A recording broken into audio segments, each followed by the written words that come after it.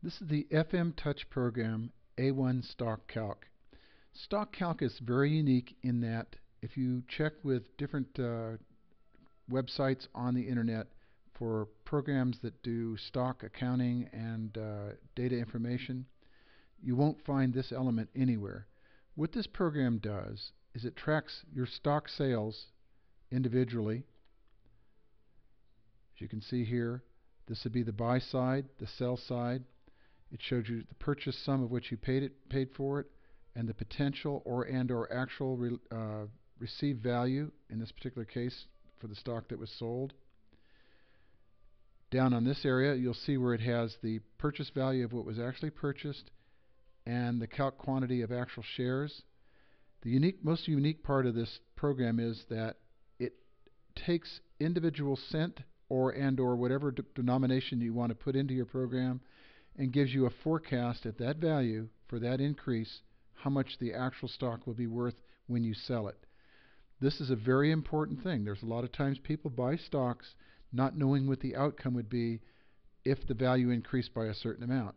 For example, if I change the dollar rate to 25-cent increments up to a total of 100 increments, it would give me the value of where it would be at the end of this process.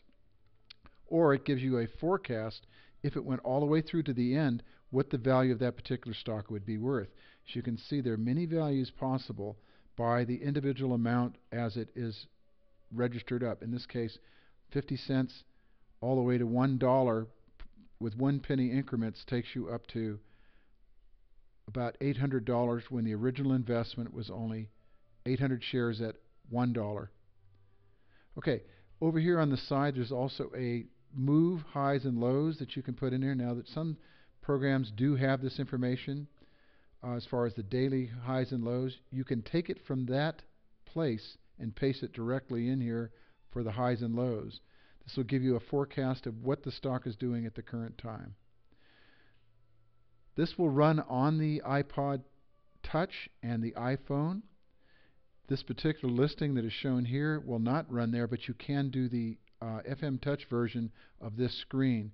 This lists all the current stocks that you purchased and the particular state of that stock at this time, either sold or currently a product that you're still holding on to.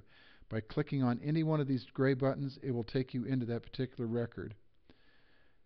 Going down through the different records, you can see that I have several stocks that are being issued and or sold. So you can see that you can do multiple records for different pending orders or pending sales. Thank you for taking this tour. If you need more information about this product, please check with our blog site, which is listed on the first page of the YouTube information. Thank you.